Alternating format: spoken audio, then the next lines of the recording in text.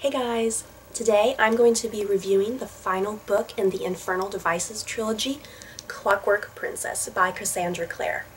Are you Team Will or Team Jim?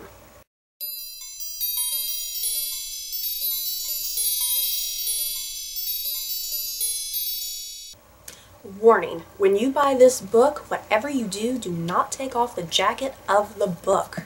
If you are spoiler phobic, the inside of the jacket is full of spoilers, like who marries who and who dies. Something I like to do when I buy books is to immediately take off the jacket and see what's hidden underneath, because you never know what type of cool image or coloring might be underneath.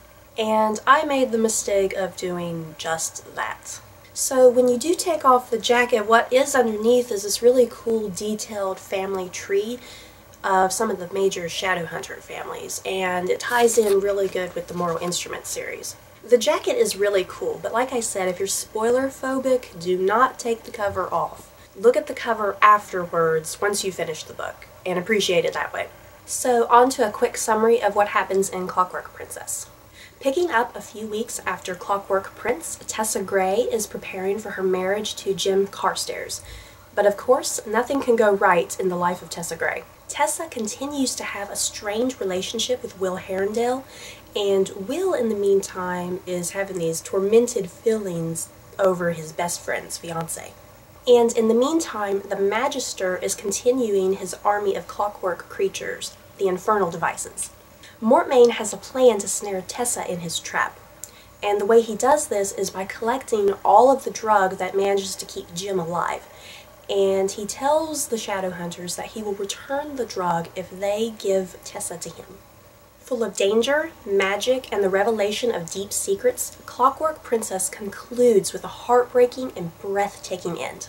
I really feel like dropping to my knees and proclaiming dramatically, "No!" up into the air, because that's how I feel about this book. I was so devastated that it's over. I've been looking forward to this book for months and months and months, and so it's like, oh no.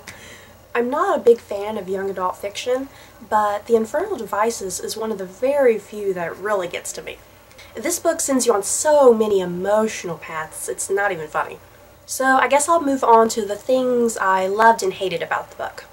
I guess I'll start with the bad first. This book doesn't really get going until halfway through, and as you can tell, this is a very thick book. My edition is like over 500 pages. Now, I'm not saying the entire beginning was bad. There were quite a few things that I did really enjoy, but I kept thinking to myself, where's the good stuff? Where's the Magister? How's the relationship between Will, Tessa, and Jim going to resolve?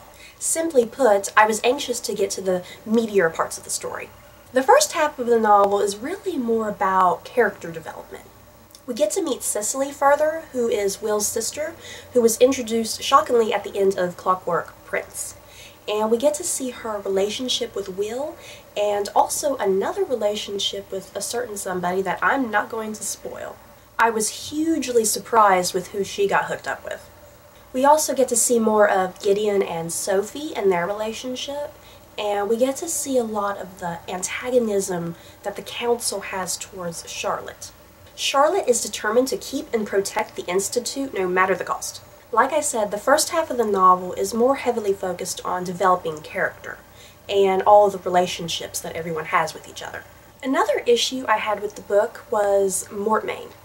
Not so much Mortmain himself, but I guess how Cassandra Clare interpreted him throughout the book.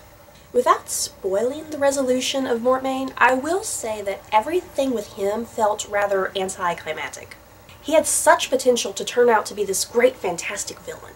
Ever since he was introduced in Clockwork Angel, I've been oddly fascinated with this character for some reason. Of course, in Clockwork Prince, that's where we got a lot of the deeper backstory involving Mortmain. So in Clockwork Princess, I was expecting that development to continue even further. And I was highly invested in seeing where his character was going to end up. But by the end, I kind of felt like Mortmain was kind of cliché in some ways, and I didn't really feel like he was that threatening of a villain. The Infernal Devices were much more menacing than him, and I wish it had been the other way around. Mortmain, early on, to me, felt like a multi-dimensional character, or he had the potential to be that. But with Clockwork Princess, I kind of feel like he reverted back to just some stereotypical villain, which, in the end, wasn't that fascinating to even read about. As Clockwork Prince told us, Mortmain was seeking vengeance for the death of his mother and father, who were killed by Shadowhunters. And I suppose that's what I didn't really like about Mortmain's story overall. I'm going to share a theory that I've had ever since Clockwork Angel that I guess Clockwork Prince ended up destroying, but I'll just go ahead and say it. I felt like Mortmain's trauma was going to have something to do with a woman he loved, and that's why he was so desperate to marry Tessa. Because after all, we know that Tessa can shapeshift, so I thought he was going to use Tessa as some sort of tool to shapeshift into the woman he loved, so he could see that woman again, and be with her forever.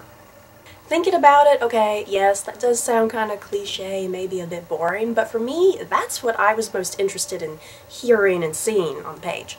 Honestly, that's a plot I would have been more interested in, and something I would have believed more, rather than Mortmain's issues over his parents' death. So, on to the love triangle. Wow. That's all I can even say. Whether you are Team Will or Team Jim, I don't think you're going to be disappointed either way. I think every reader will be pleased by the conclusion of the love triangle. Honestly, I was on both teams. I kind of really didn't have a preference. I'm not really that kind of reader that chooses sides like that, I suppose.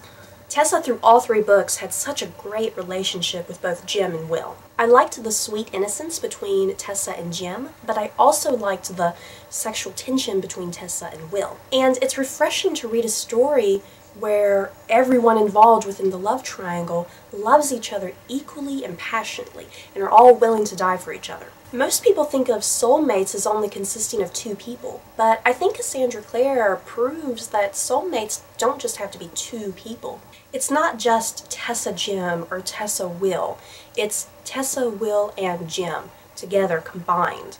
I can't even say all I really want to say about the love triangle because everything I want to say is spoilers, and I don't want to give the ending away. So I guess the one thing I can tell you is that you won't be disappointed. The love triangle is handled in such a way that it's both breathtaking and heartbreaking. One moment you're crying, and then the next you're smiling. The resolution of the love triangle, in my opinion, is very unique. I do think Clockwork Princess is the weakest out of all three books in the Infernal Devices. There was a certain magic and appeal about the first two books that I particularly loved. I still really loved and enjoyed Clockwork Princess, but it was things like the first half of the novel and the conclusion of Mortmain that kind of distracted me. But the conclusion of the love triangle really makes up for all that. Overall, I think fans of the Infernal Devices will ultimately be pleased. It's seriously a very worthwhile conclusion compared to most trilogies. Some trilogies you can be either happy or totally angry at the end. But I think the end of Clockwork Princess is very satisfying. So that's my review for Clockwork Princess. I hope you all enjoyed, and let me know if you've read the book yet. Don't forget to hit the subscribe button, like, share, all that good stuff. Bye guys!